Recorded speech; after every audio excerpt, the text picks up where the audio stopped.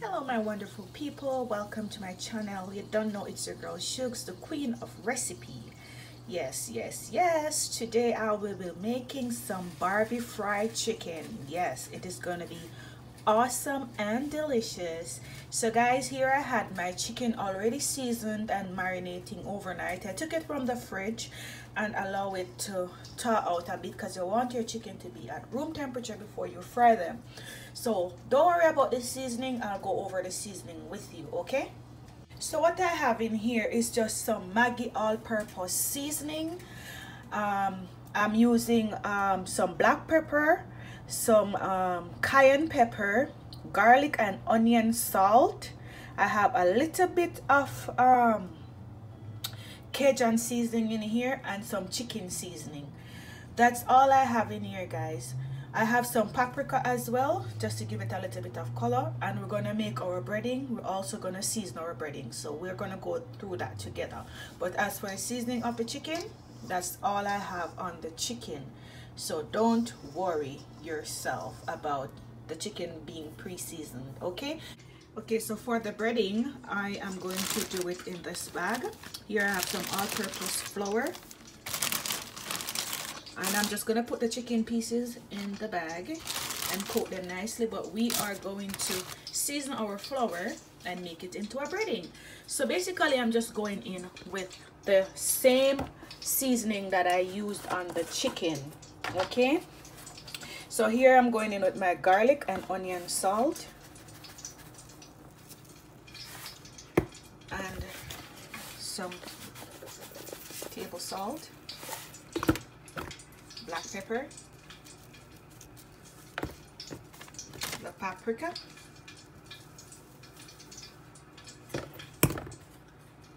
my Maggi all-purpose, and I'm just eyeballing this, guys, but I'm using about 1 tablespoon each, and the chicken seasoning. And I'm using this chicken seasoning. You can use any chicken seasoning of your liking, right? So there, so what we're gonna do now, we're gonna mix this up together, combine everything, make sure everything is nice to combine, and then we're gonna put our chicken pieces in there.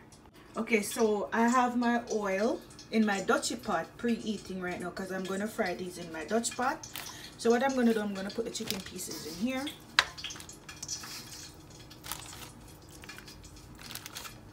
All of them, and I'm just gonna combine or coat them nicely in the flour. So I'm gonna pack all of them in there and combine them nicely. Okay my people, so what we're gonna do now to make these very crispy, we're gonna, because these are the breaded chicken, we're gonna dust them off and we're gonna put them in some water. So I have this here so I can easily take them out like this and drain them off. And we're gonna re-bread them. So we're gonna take them back from the water and put them back into the breading, and we're double breading so we can get them nice and crispy. Okay, so that's what we're gonna do. You wanna dust off the excess flour, put them in the water like that. Okay, so what we're gonna do now, we're gonna put them back, shake them off, put them back into the breading. Okay, and then we're gonna coat them nicely again in the flour, and then we're gonna fry them. Okay, so we re-breaded, and see, you can already see the flake. I'm gonna dust off the excess. See, that's what we were looking for, the flakiness. So we're gonna dust these off, and we're gonna drop them in our oil. Make sure your oil is very hot. What you can do, you can reduce the heat after you put all of your chicken in. Okay, so this is our oil, and yes guys, I had used this oil already, fried some chicken. I don't throw my oil on the first fry, I use it back again. Here I just have 2 garlics and can burn a pepper, but I already had burned a pepper the first time around, so the oil still have pepper in there. So what we're gonna do now, we're gonna put in our chicken. See, the oil is nice and hot. You don't want to add too much pieces because it will reduce the temperature of the oil and then you won't get that crisp. What you can do after a minute or 2, you can reduce the temperature, but I'm on high right now in my Dutch pot. So just drop them in, deep fry them, make sure your oil is nice and hot. There you go guys. Alright, Okay guys, so we're gonna turn over our chicken now.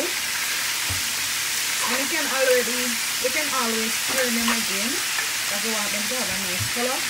But you don't want them to be too dark, because remember, we are going to put these in the oven with our barbecue sauce because we are doing barbecue fry. Okay, so just going to turn these over and allow the other side to fry.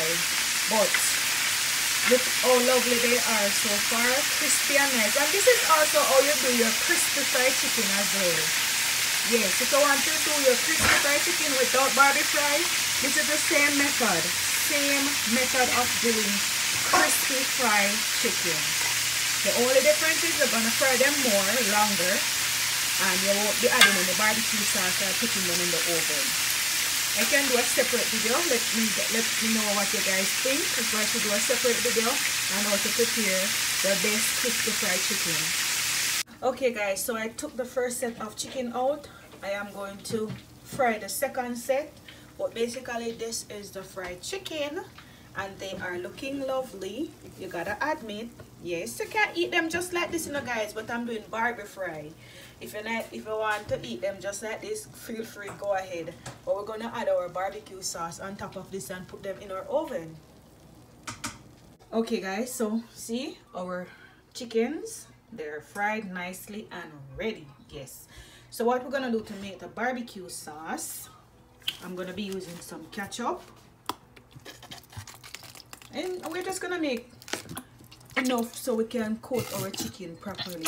Okay, so I'm using some ketchup, and I'm also going to be using some Diana sauce. I'm using the original. You can use the rib, the one for the rib as well, but I love using the original for chicken. So I'm going in with some Diana sauce, and I'm going to add about 2 tablespoons of brown sugar, and I'm going to add some water. So if you want this to be spicy barbecue fry, what you can do, you can add some hot sauce to this, okay, or some blended hot pepper. That's how you get your spicy barbecue fry.